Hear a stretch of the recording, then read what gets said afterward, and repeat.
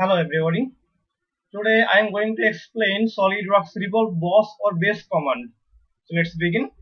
So if you go to features, the SolidWorks base or boss or base command is here.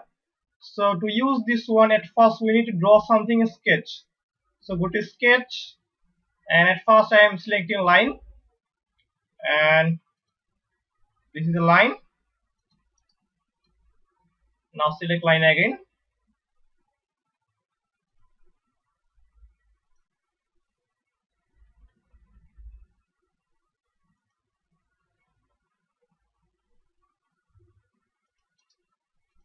Okay, now select 3-point arc.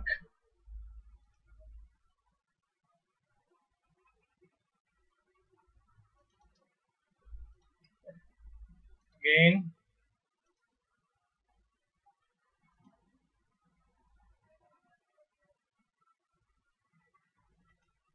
Okay. Now again line.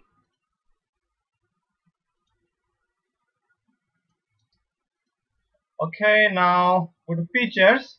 Now this is the revolve boss or base commands. Just select this one.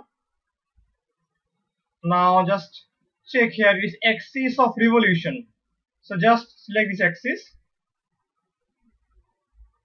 So we have got a 3D shape. Now you can also click here. So there are some other things also. So you can also use these things. And there is also direction 2. Then there is also thin feature.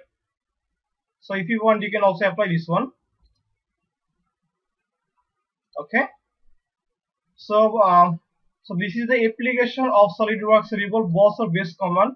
So by the use of Revolve boss or base command, we can easily make this type of 3D shape. And I hope this video will help you. Thank you.